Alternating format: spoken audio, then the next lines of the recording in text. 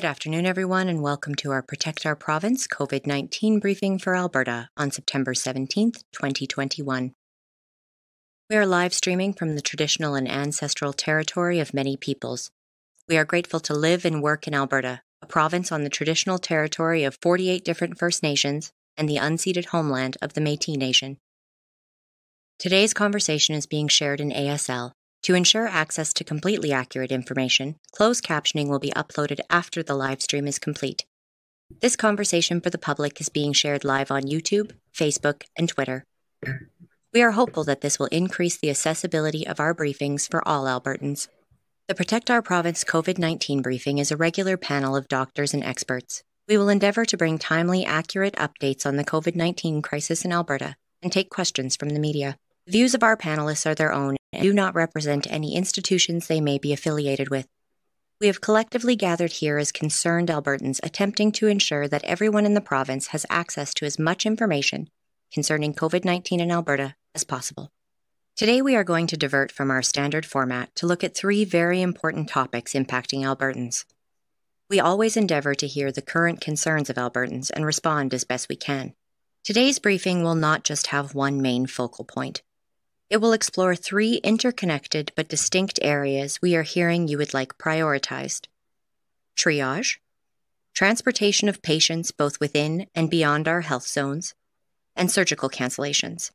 We value providing reliable information, and we will arrange a more in-depth panel on these topics in the future if Albertans feel it is needed. We will begin today with some presentations and discussions on triage and transport, after which we will look at surgical cancellations and hear from a surgeon and a couple of patients around the realities facing Albertans in need of surgical interventions. Thank you, everyone, for joining us. I would like to bring Dr. Schwartz into the conversation to start things off with an update on COVID-19 in Alberta. Dr. Schwartz. Okay, so thank you so much, Michelle. So we're not going to delve too much into today's numbers because we haven't had the opportunity to incorporate them just yet, as they were just released. But I'm going to, first start by acknowledging that unfortunately we lost another 18 Albertans over the last 24 hours. And, this is really an unacceptable number at this stage in the pandemic, given that this was all avoidable. So my condolences to their families. What we're focusing today on is going to be ICU capacity, which is intricately intertwined with deaths. And so over the last 24 hours, we did not see an increase in the number of deaths. In fact, we saw a net drop, in ICU admissions. We saw a net drop in ICU admissions, but we saw a net increase in deaths. And we don't know the stories here, but often what will happen is as patients are not considered to be eligible for upgrade or escalation of care to the ICU, they are palliated, meaning their goals of care are shifted to keep them comfortable, to control their symptoms, and ultimately to try to address those things that are addressed without focusing on trying to keep them alive artificially using breathing machines like ventilators or more invasive measures. So I just have a few slides just to sort of outline what the issues are here.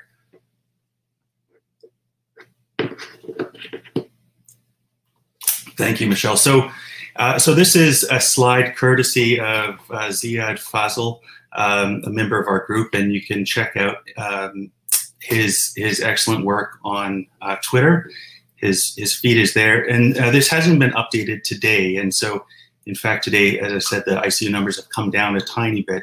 But as you can see, there's been this clear exponential increase in the number of patients in ICU beds, and the orange line is the baseline ICU capacity, which is 173. So this is 173 fully staffed ICU beds, meaning they're staffed by an ICU trained nurse, an ICU trained physician, a respiratory therapist, etc.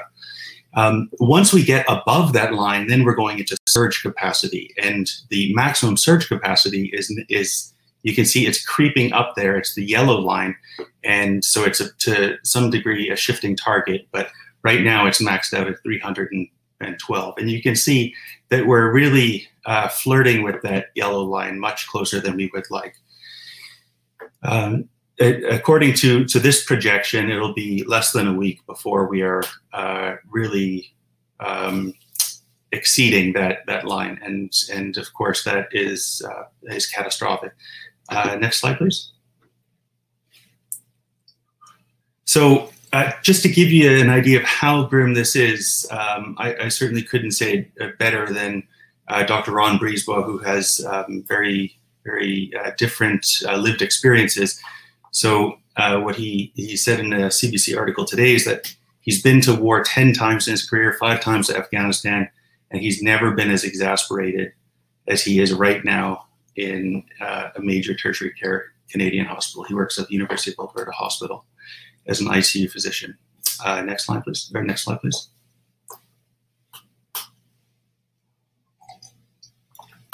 So this was a tweet yesterday from Alberta Health Services, and this was really, really jarring for me.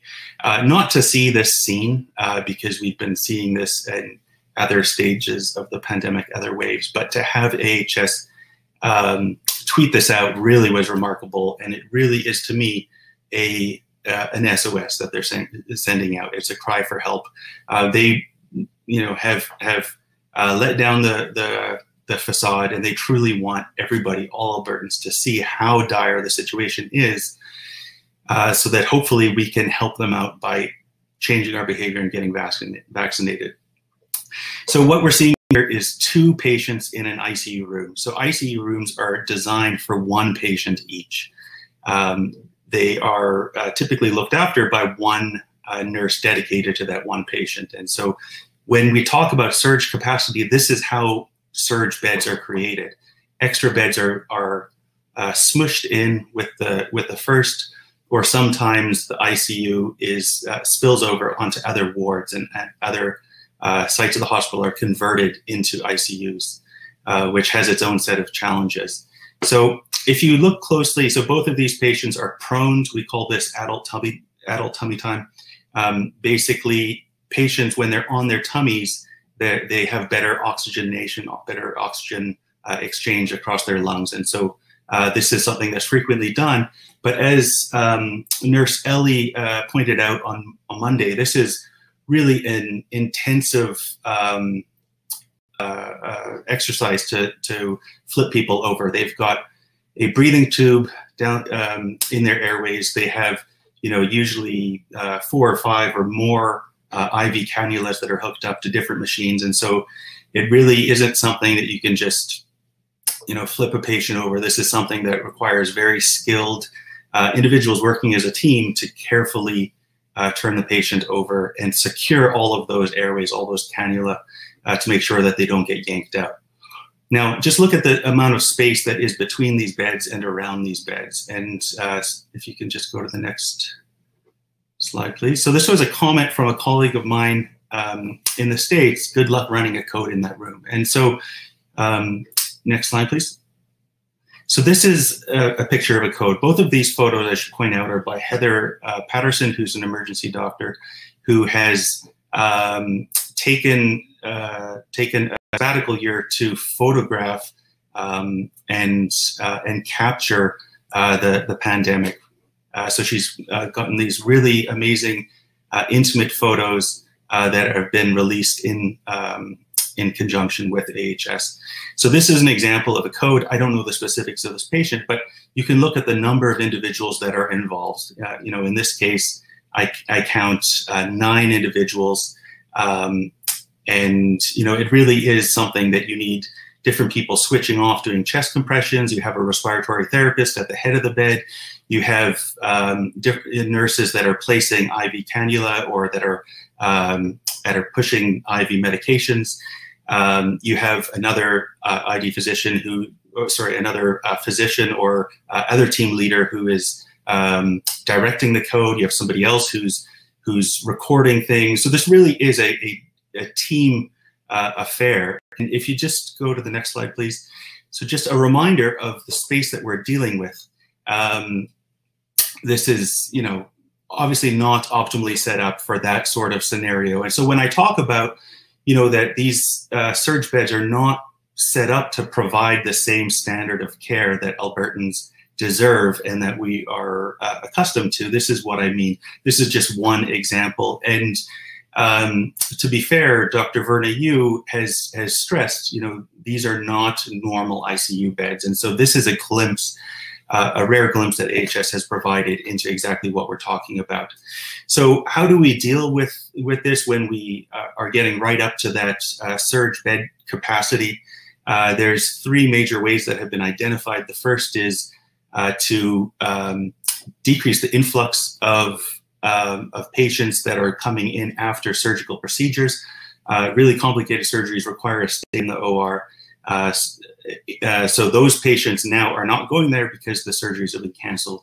In addition, this frees up staffing and space from the canceled OR. So the OR nurses, the anesthesiologists might be redeployed to the ICU. And in addition, those OR rooms might be converted into makeshift ICUs. The second is that has been highlighted as a potential strategy by Alberta Health is to transport patients out of province. Now we know Idaho is getting slammed with COVID-19. So is Montana, and the Idaho patients are spilling over into Montana. So we really aren't going to get a lot of assistance from our neighbors to the south. BC has already said they're not going to be able to accept us.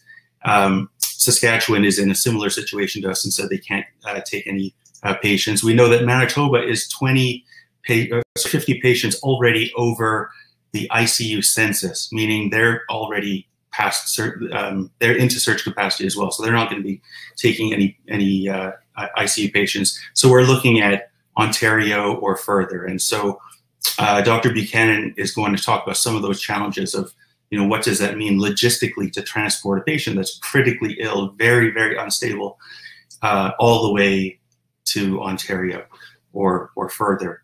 And then the third option is that we have to limit which patients get access to the ICU. And so this is the infamous triage protocol, which Dr. Bakshi is going to dive into in discussion with Dr. Buchanan. So with no further ado, I just wanted to set up the conversation today, give a little insight in exactly what we're talking about, and I'm going to hand it off to my esteemed panelists.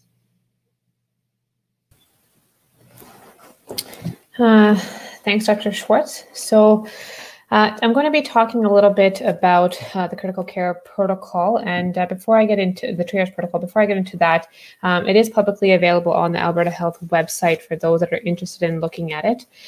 There's an executive summary as well that provides a little bit of the background on how the protocol was developed, and I wanted to also highlight that this critical care triage protocol was not developed specifically for this pandemic. It is a protocol that's been developed by Alberta Health Services for any instance in which we have critical care capacity concerns, issues, and we have to go into this protocol. So that's a very important point to note, that this was not created specifically for COVID-19, although it was created during a time where we felt we may require it for this pandemic. Firstly, I would like to acknowledge how morally distressing and devastating it is to even bring up the idea of critical care triage in daily discussion. As healthcare providers, we are faced with difficult decisions all the time, but rarely, if ever, are these decisions thrust upon us due to external factors such as resources, as we are seeing in this pandemic. As an Albertan, I know how scary it is to hear that there may not be space for you, for your loved ones, your children, especially if we need to enact this triage protocol. So first and foremost, I want to reassure Albertans and healthcare workers that AHS, operations, physicians, are doing everything humanly possible to avoid this triage by increasing personnel, supplies, space. That means that we are changing ICU footprints in hospital spaces, just as Dr. Schwartz mentioned, finding non-traditional spaces to place ICU beds. It means calling on physicians and nurses from other areas of healthcare and other provinces to assist with staffing. It means calling on our provincial neighbors to accept patients in the ICU, which Dr. Buchanan will speak to a little bit later. The behind-the-scenes work that is going on is a minute-to-minute, hour-to-hour basis, and it is incredible. And I assure you that this is currently an all hands on deck scenario to be able to avoid this protocol from ever having to be utilized. All of that being said, we understand that this protocol is now in the public space and that we are talking about it. And in full transparency, it is being discussed in physician groups as well. We all need to understand this protocol so that in the event that we do need to utilize it, we are well prepared and we are able to make decisions in a rational manner if possible. Again, not invalidating the moral distress around this, but in a high stress situation, we want to make sure that we are prepared. I'm also going to quickly talk about some of the concerns and questions that I've been seeing around social media and that I've been hearing with conversations with colleagues and other Albertans. The critical care triage protocol provides a framework that gives physician an unbiased, comprehensive workflow to follow.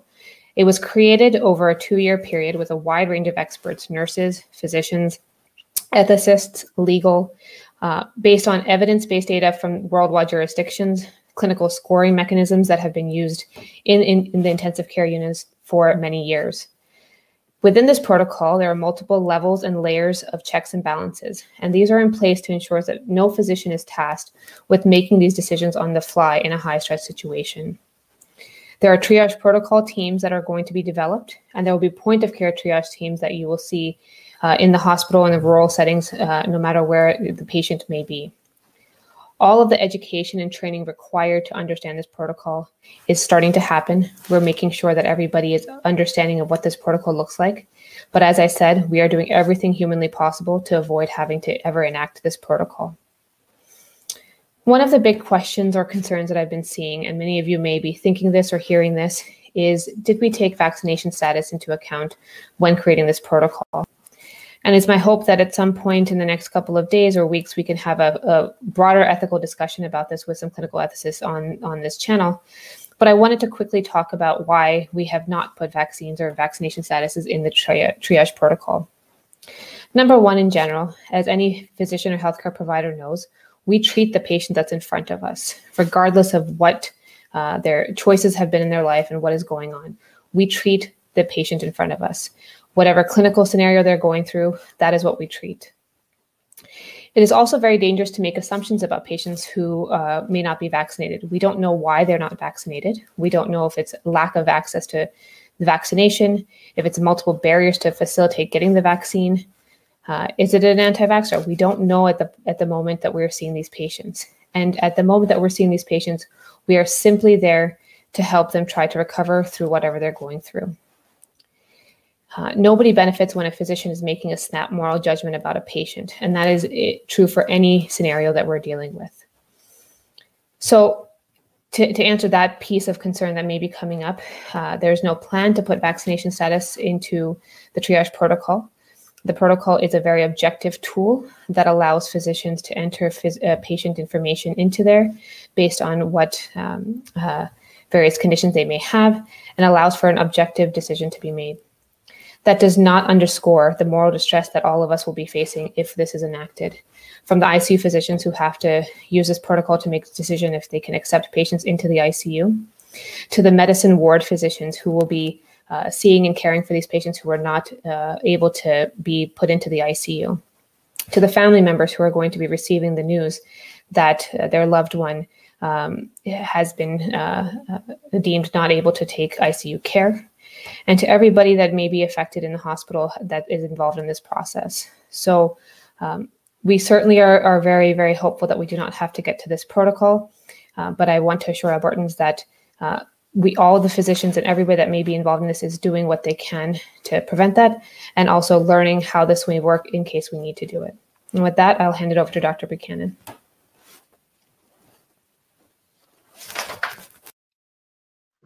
Yeah, so, I think, just for Dr. Actually, do you want me to talk about transport or talk a little bit more about triage? Either which one that you're feeling, Dr. Buchanan. If there's anything that you would like to add to the triage conversation, please feel free to. But we have been receiving a lot of questions around what it looks like to transfer patients both within our health zones and beyond our health zones, and the sustainability of that, and how that even mechanically can work given the distances that we're talking about? Yeah. Okay. I think Dr. Bakshi answered the pandemic triage protocols and concerns well. So I'll go into transport. So I do critical care at the University of Alberta Hospital ICU, and I work for STARS or ambulance, and I deal a lot with everything from helicopters to planes to ground. And I deal a lot with transportation of the critically ill. Now, in conventional times, prior to this, transport was all about getting people around Alberta.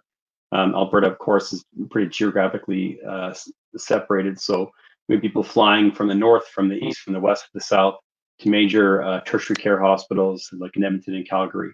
But now we're kind of talking about flying people from Alberta to other provinces. Now, I just want to kind of walk you through the journey of what this looks like. So I think the first question that comes to my mind is, who do you select? And that, that has, that's a very difficult area to talk about because, for example, if I took somebody who was freshly admitted from the emergency department with COVID-related respiratory failure, they can have very drastic and dramatic fluctuations in their oxygen requirements, and they can have quite unpredictable courses and changes of how they respond to therapy. In some cases, I can have somebody who's on, a few liters of oxygen by nasal prongs, and within 6 hours, they're on basically max amount of oxygen that we can possibly provide before we actually put them on a form of life support called mechanical ventilation.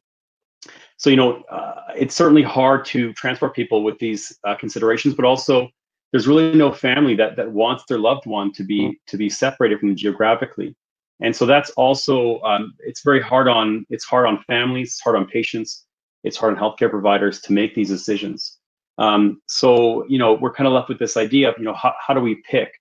And, there's been issues before that have been highlighted in Manitoba around selection of patients, and how do you do that? So again, you ensure a degree of equality and opportunity, but also make sure that you respect patients and families' wishes as much as possible.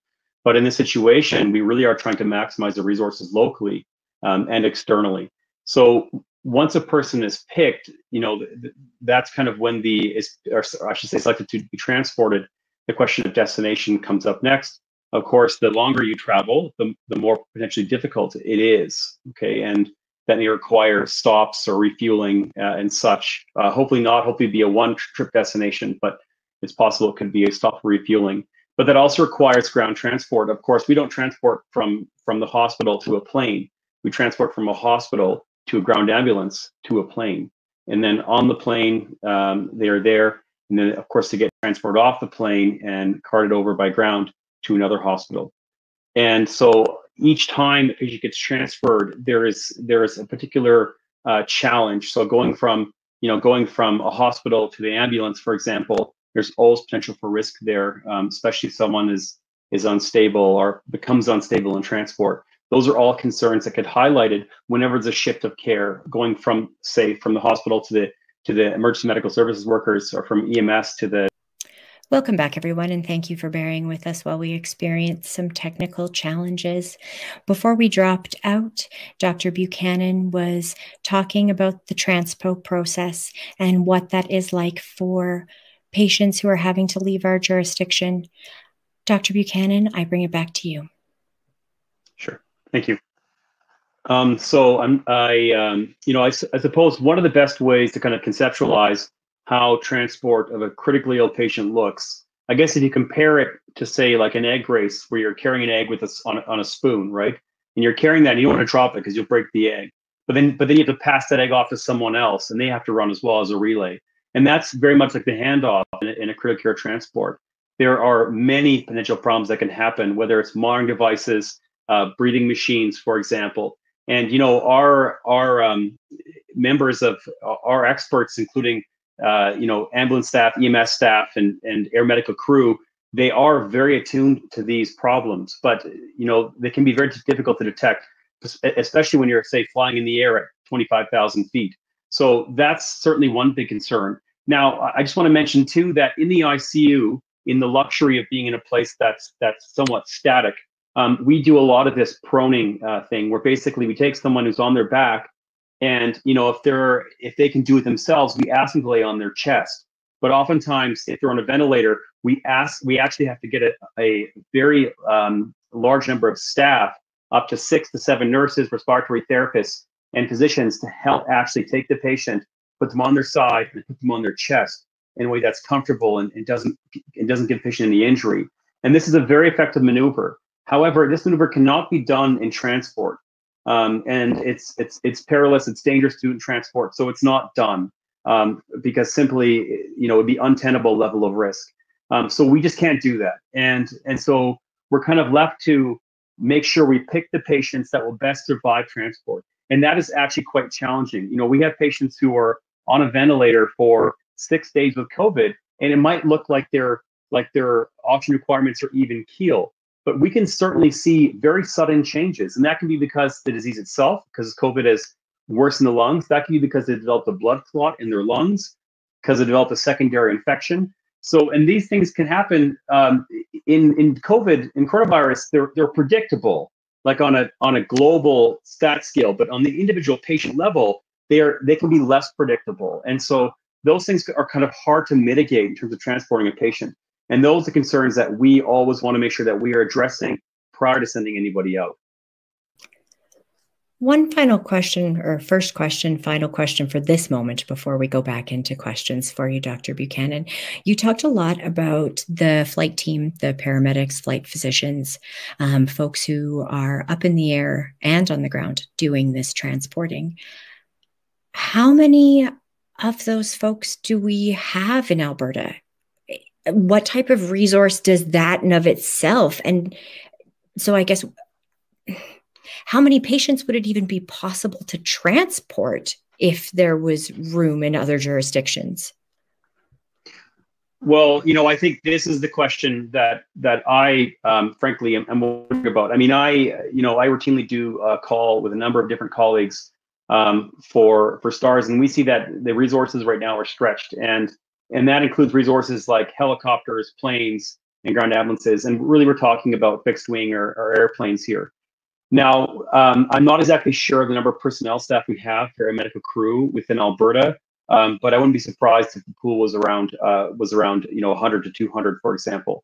But of course, we have a high amount of need in Alberta because we ship people throughout this province in all directions because of the geographic nature of our province.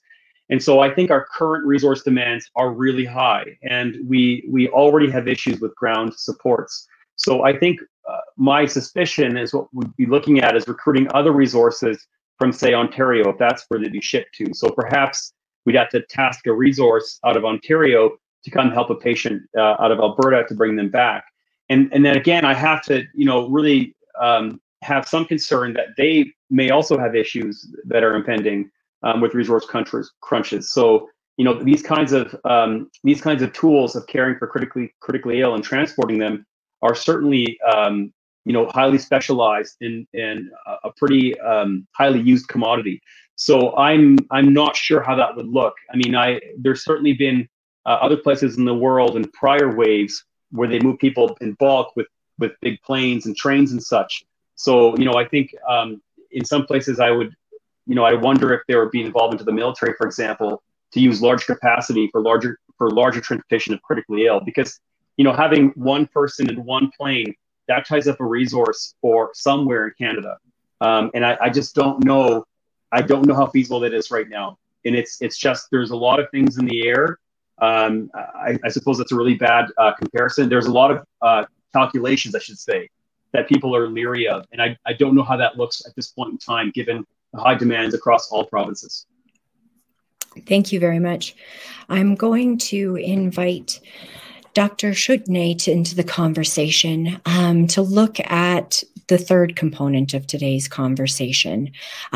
We know that our healthcare system is in a massive amount of transition in order to make the necessary accommodations so that we can avoid implementing triage protocols and ideally save as many Albertans as possible. You're joining us from a general and breast surgery background. Could you give us a bit of an overview as to what it has been like for you as surgeries have been canceled and you've had to shift, I suspect, some of your work.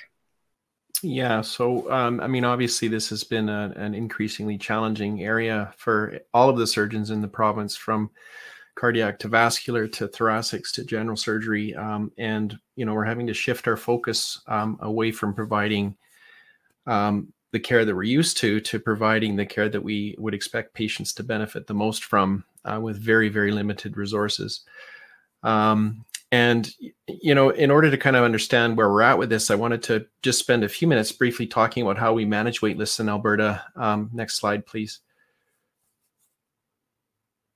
So in Alberta, we have this thing called adult coding access targets for surgery that I'll talk about, and that really helps us to manage our wait lists. And then I'll spend a little bit of time at the end talking about what we're doing about scheduling or postponement of scheduled surgery and how that's affecting things right now. And also my thoughts about potentially where we're going to end up with this in the future, which I think is going to be the real challenge, is how we're going to get caught up with this. So next slide, please. So in Alberta, we're really fortunate that we've been working on wait lists, trying to figure out, how patients are waiting for surgery. And we've been doing this for a number of years. So every patient that's scheduled for surgery in Alberta is given a code. It's a 4-digit code. And with that code, there's a amount of time that's expected that patient is expected to be in the operating room and cared for. So for example, if I see a lady with breast cancer, they're given a code FUF7, and everybody that's in the scheduling process knows that patient needs to be seen in the operating room and operated on within a month of me seeing them and deciding that they need surgery. So there's the important date of when I've seen them, the important date of when they must have the surgery by. And then also within that is sometimes we have to delay surgery for chemotherapy or for staging workups and things like that. So they're ready to treatment. The date that they're ready to be treated may actually be a little bit later down the road. So we have a very robust data set of information about each patient that's waiting for surgery in Alberta. And it allows us to manage our wait list. For example, if I have a large number of breast cancer patients that I'm not able to get into the operating room in time, then I'm going to be asking my other breast cancer colleagues in the city to help me look after some of them, or perhaps we'll shift some of the consults away from me to some of my colleagues. Now, the important thing to understand is that this does not allow us to determine how long it takes to get in to see a specialist with a diagnosis. And that information is equally as important, but yet we're still working on ways to figure out how that is, and also what how the pandemic is having an impact on that. So next slide, please. So the way things are as of about an hour ago when I last called the Grey Nuns Hospital, and it's really important for everybody in the audience and all Albertans to understand that this is a rapidly evolving situation. And as it stands right now, we have a whole team of nurses and physicians and surgeons and anesthetists that are looking at this and doing everything we can to make sure that minimal harm comes to you while you're waiting for surgery.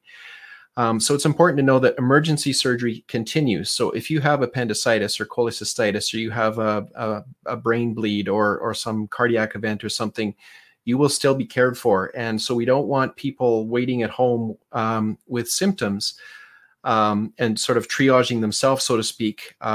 We want you to go get the care that you need. So one of the things that we've seen in previous waves that has been challenging is patients sitting at home with symptoms that if they had presented to hospital earlier, we would have been able to intervene earlier and perhaps got them home sooner, and therefore consuming extra resources. So please, if you have concerning symptoms, contact 911 or 811 or talk to your physician or come to the emergency department, and don't delay the care that you need, because it will help. So emergency surgery will continue, and we're going to do everything we can to make sure that continues at all costs. Now, as we've seen more of our nursing staff, our anesthetists, our respiratory therapists be redeployed out of the operating room into the intensive care units and some of the extra capacity places that we've mobilized, our ability to provide surgical care has shrunk. So we are now at a much reduced capacity in terms of number of OR theaters that we're able to staff and provide. And for that reason, we're having to figure out what patients will benefit the most from surgery and trying to hopefully prevent people being harmed from having to wait for it, wait for their operation. So as it stands, as of right now, today, we are still able to do life and limb saving surgery, where a delay of more than 2 weeks would adversely affect income. So things like life-threatening vascular problems and cardiac problems and things like that. So we are still, people that have the ACATS code where it's life and limb less than 2 weeks, we're still getting those done. Cancer surgery where any delay will affect prognosis, those will be prioritized as well, and or a delay of up to 4 weeks is not expected to affect prognosis. So if you have breast cancer, we will still endeavor to make sure that you have the care that you need, colon cancer, things like that. Unfortunately, as this situation evolves, the lists are growing of people that need surgery, and we still have a finite resource. So we have teams of nurses, of physicians that are triaging the people on the waiting list and trying to figure out who needs to go first from the top to the bottom, which is obviously a monumental task, extraordinarily stressful for everybody that's doing it. And I really give kudos to the nursing management teams and physicians that are doing this work, because it's extremely stressful work. So we are trying to get that up and running. Can you bring the slide back up for me, please? I lost the slideshow. It will reappear momentarily. Okay.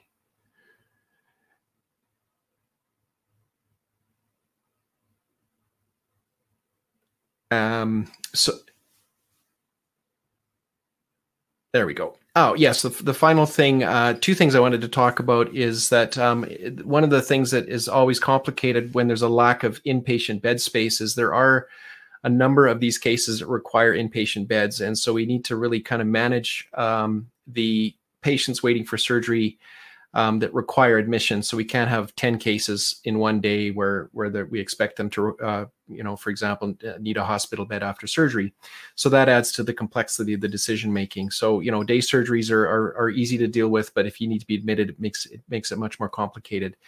And the final thing is that Alberta Health is committed to making the process across the province equitable for all Albertans. So your chance of getting surgery will be the same no matter where you live in the province, and how that rolls out will be ultimately one of the bigger challenges. But we want to make sure that everybody understands that you will get your surgery with the same likelihood whether you live in Calgary, Lethbridge, Medicine Hat, or Edmonton, for that matter.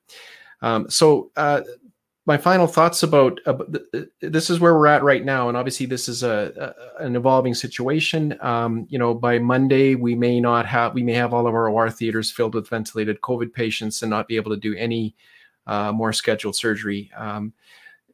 So we're constantly reevaluating things. We're trying to figure out where things are going, and trying to figure out the best methods to look after things. My biggest concern about where this is headed, though, is that we are seeing a bigger and bigger backload of patients that are waiting for surgery. And at some point, we're going to need to figure out ways to look after these patients. And the issue will be, we have an already exhausted and depleted workforce, and as this pandemic rages, it may be possible that surgeons will get ill as well. I'm 6 months away from my last shot, so will I get COVID myself and get ill? So these are all concerning things about today, but also in the future. Is how are we going to get enough staff back healthy to be able to do the massive extra work that's going to be necessary, not only to look after people that are waiting today, but also have been waiting for surgery that haven't been able to get in. And that's going to be the major undertaking that this government is going to need to figure out in the very near future. Thank you very much for that overview. We've talked a lot about some really big, heavy, dense happenings in our province during this conversation today. And before I bring the rest of our medical team in for some questions, we're going to take a moment and talk with a couple of patients who have been dramatically affected by what is happening in our healthcare system. I would like to introduce you all to both Rachel and Eric, both of whom have had delays on procedures over the last week as things have really started to get into that critical state. Thank you both very much for taking the time to be here today. I'm a person who really likes people, and so it means a lot to me to get to hear from both of you and how this experience has been impacting you guys. Maybe if it's okay with the two of you, we'll start with Rachel. And Rachel, maybe you could tell us a little bit about your story, and then we'll move into Eric's story. For sure. Happy to share a little bit about it. So my background is actually for about 14 years, I was lucky enough to care for a young man who was medically complex, but unfortunately passed away last year, last August. So we just passed the first year mark as a bereaved parent. And right around the same time, I actually got diagnosed because one of the things caregivers have a real tendency to do is to ignore their own healthcare because they're so hyper-focused on their kids. And so I thought, dang it, it's kind of time for me to actually go start taking care of myself. So I went in for a checkup. And they asked me whether or not I wanted to start, because I'm 41, whether or not it'd be worth talking about getting a mammogram. And I thought, well, why not? I have a few complexities from adolescence, and I thought it's probably good to kind of do my due diligence, and went in, and they ended up finding a bunch of calcifications, which in some respects didn't surprise me, but at the same time, it kind of felt like a slap in the face from the universe. I spent about 7 years doing serious palliative care for my son. And I was kind of at a point, a year later, like, I just wanted an opportunity to go live my life. I did great by him, and I know now is the time to do great by me. And so when it came to having to wait for the surgery, it kind of brought back a lot of grief. I don't blame doctors. I don't blame physicians. I don't blame hospitals. I've had a permanent relationship with healthcare for my entire parenting career. Planning on joining the team of all things with all the stress of COVID. The fact that I very much want to jump into and things like medical school down the road speaks highly to how I feel about everybody who is caring for patients right now. But yeah, to have to wait was just a real hard thing to deal with, just given my prior experiences, and to have to sit and kind of figure out whether or not it is breast cancer, and what next steps are, and kind of figuring out whether or not it's going to be me being sick for the next little while, or whether I can plan for a future. So that's kind of the short version of my story.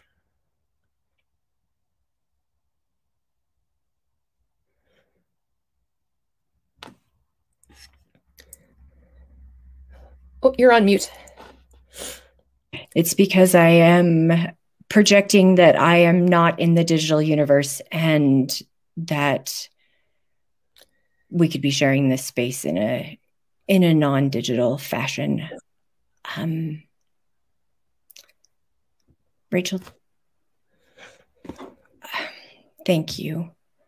We've had the opportunity with the POP AB briefings to talk so much with wonderful experts, but have not had the same opportunity to talk about individual Albertans' lived experiences from the other side of that, from the patient side.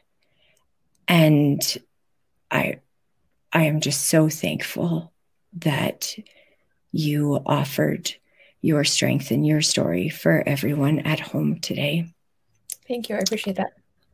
I'm going to bring Eric back into our window, and then I am going to bring you back into our window again shortly, Rachel. Hi, Eric. Hello. Thank you very much for being with us today. Some folks watching might have heard a little bit or a lot about your story. I will, if it is okay with you, allow you to recap what the last week in particular, but more so the last while has been like for you. Yeah, as opposed to me attempting that. Yes, I'll presume not everyone has heard my story, so I'll start with back in end of June this year. I had what I learned was a seizure. I went to the Strathcona County Hospital here. I got a CT scan done, and they told me I had a brain tumor. I was moved to the University Hospital here in Edmonton, had an MRI, and they confirmed that I had a tumor. They kept me overnight and met with a neurosurgeon the next day. He told me that he wasn't going to do surgery right away, that my case would go to the tumor review board, and then they'll get back to me on what the next steps would be.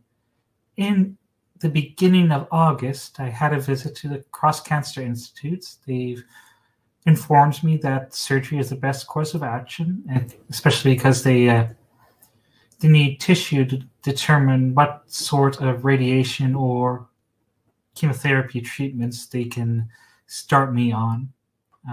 Certain brain cancers of different brain cells react better to some treatments than others, so they need that info. So I originally had a surgery scheduled for, I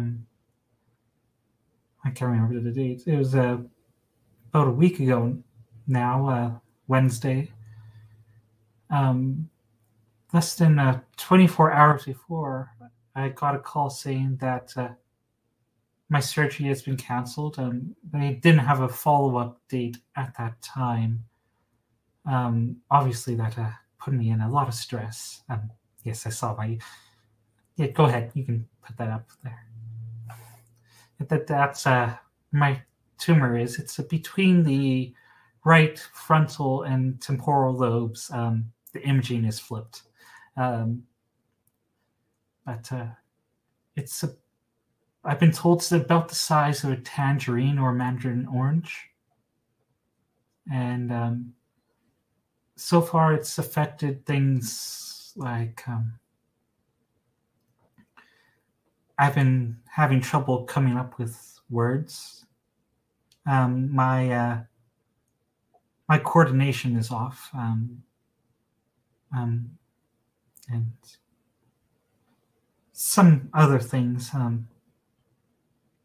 The day I was supposed to have a surgery, I spoke a lot with some of the news outlets here in Edmonton, and I imagine some people saw me on the television. That evening, I had the worst seizure I've ever had. It's the first one where I've convulsed. Convulsed for about a minute, then the aura and everything else didn't disappear until about 5 minutes. I was rushed to the university hospital. Unfortunately, because of the ongoing situation, it took me a number of hours before I could even get an emergency room bed. Again, they were very busy. Their waiting room was overflowing into the stollery area. So, thankfully, when I was there, heard that they had picked a new date for my surgery, which is next week, Wednesday. Of course, when we hear about these upcoming possible surgery cancellations, it's hard.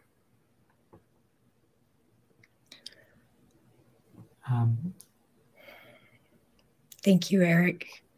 And yeah, since, just one more thing. Since ideally, my neurosurgeon informed me that ideally I would have been admitted and they could possibly squeeze me in earlier, but there was no room in neurology at the time. So.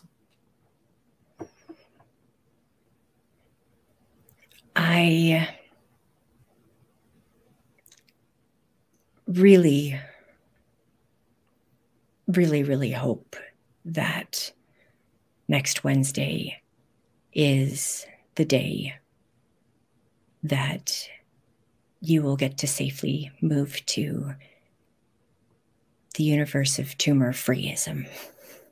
Thank you. Or at least at the start, because they can't surgically remove it all. So at least some more answers for you in terms of knowing what those next steps are going to look like. Myself as a human knows that I personally do best when there is a path and a plan and something that I can at least put my feet in front of each other towards. And I can't imagine how September 7th must have felt when you got the phone call about September 8th and how this last week has been. That unshakiness of a path is always one of the hardest to swallow. Yeah, when I got the phone call, I was probably shaking, physically shaking for the hour following. It was hard. It was very hard. I'm going to bring all of us back into this conversation as we approach just after 5, but we lost some time to technical difficulties. Before we say goodbye for the weekend, and given how much we have attempted to cover today to answer as many questions as we can for folks before we don't appear for the weekend, what is everyone thinking right now, I guess? What would everyone like to leave Albertans with as we move into some truly unprecedented and different times? Can I go first? Please.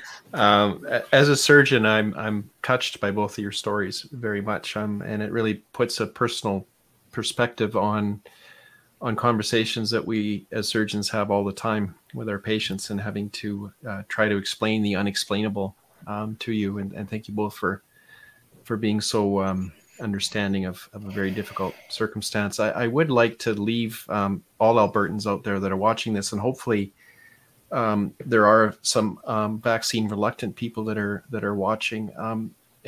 It's important to understand that your decisions are impacting people, and it's really hard to understand that when you're trying to make a difficult decision, especially when there's so much misinformation out there. I think it's really important to understand that that these lovely people are both in this situation because our hospitals are full of people who have not gotten vaccinated. And if everybody had gotten vaccinated when it was suggested, and we had kept looking after our population with the physical distancing measures that we set out with, I think that I know we wouldn't be in this circumstance right now. So I think this is the most important takeaway from this conversation is please, please, please get vaccinated. It's far too late now to prevent the disaster that's unfolding in front of us, but at least it will take the steps towards some recovery so that we can all start to build towards a healthy healthcare system again. Thank you. I'd like to thank Rachel and Eric. You both showed incredible vulnerability, which I think is something that Albertans need to see, that you are everyday people that are being affected by this, and hundreds and thousands of other patients who are being affected by this, kids, adults. And I just want to thank you for that, because it's incredibly powerful. We as physicians, we get to see patients at their most vulnerable stages, but we don't get to share the stories for confidentiality and for many other reasons. And so I really thank you for sharing your stories. And I think the other thing that I'd like to leave Albertans with, and I think this has been alluded to, is that we as healthcare providers do not need patients to self-triage themselves out. We really, really appreciate that the majority of Albertans have done the right things by continuing to mask, physically distancing, getting vaccinated. You do not need to create capacity for us in the hospitals. That is not your job as Albertans, as patients. We are here to help you. So please, if you need the help, if you need to be seen by a physician, call 911, go to the emergency room. It is not your job to make sure the system stays safe inside the hospitals. If I can just talk as well, I think, the one concern I've always had with social media, for example, is that it's always been just numbers about how many are vaccinated, how many unvaccinated, how many in ICU, how many we have in the hospital. But I think those numbers don't tell the story. And I think for people like you, both Eric and Rachel, to come on here again, show an incredible amount of bravery, but it really highlights, I think, that these are not numbers, these are people, and they each have their stories, and we see them in ICU all the time. We see them in the hospital, and we have people like you guys who are waiting to have these things done that will improve your quality of life. And so we know these are not numbers, these are stories. But I think having people like you really show that is what really matters. That we are all citizens of Alberta, and we all have the right to a quality of life and to length of life. So I want to thank you. I get thinking about something that the photos that Dr. Schwartz was sharing earlier, and it actually got me thinking about the first time that watching my son code. I saw him flip over, his eyes closed, and then the alarms went off, and I had just enough presence of mind to know that I needed to get the blankety blank out of that room while it was flooded with several people all at once.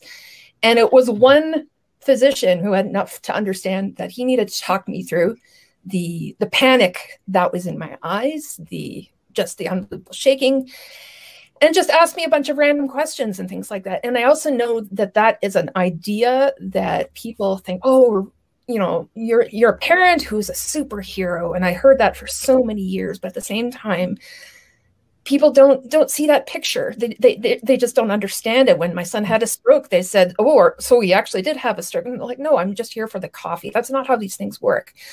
Real things happen in real time. And you want to have the reliability that you will have space to be cared for, because when you are cared for in the most beautiful dance that anyone can ever have a privilege of experiencing. But these wonderful physicians also get tired of dancing, and we want to make sure that they have enough energy to make sure that they can dance with everybody. So again, I'm going to echo everybody else and just thank Rachel and Eric for sharing your stories and your vulnerability. It really does have a big impact on us and hopefully people listening at home.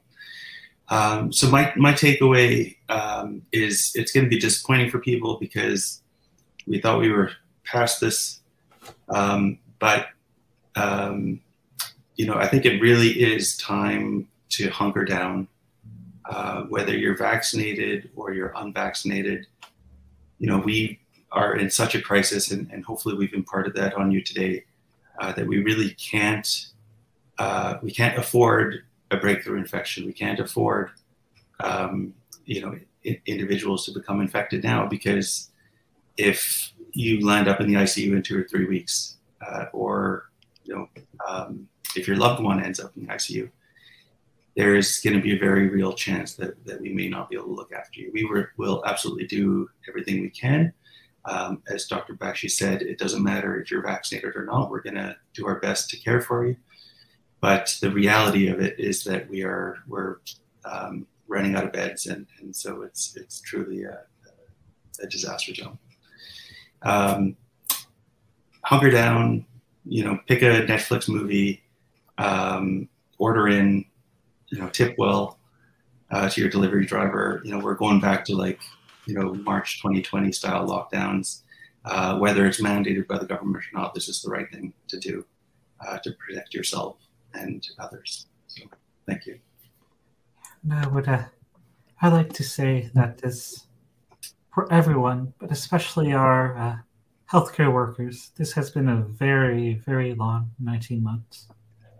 Please be kind to one another. Show each other grace and compassion whenever you're able, and just take care of each other.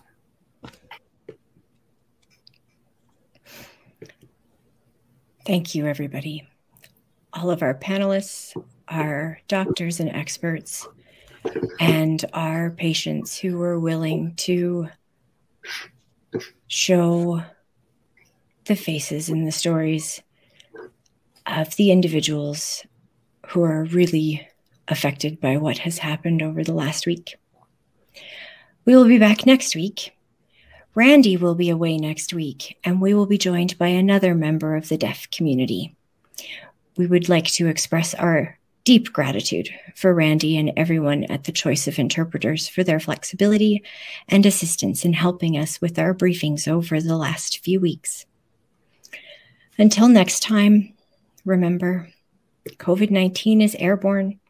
Wear the best available mask you have access to.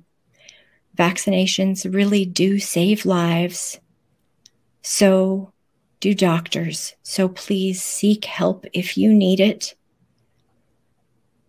Stay at home, stay safe, and we'll see you next week. Thank you, Alberta.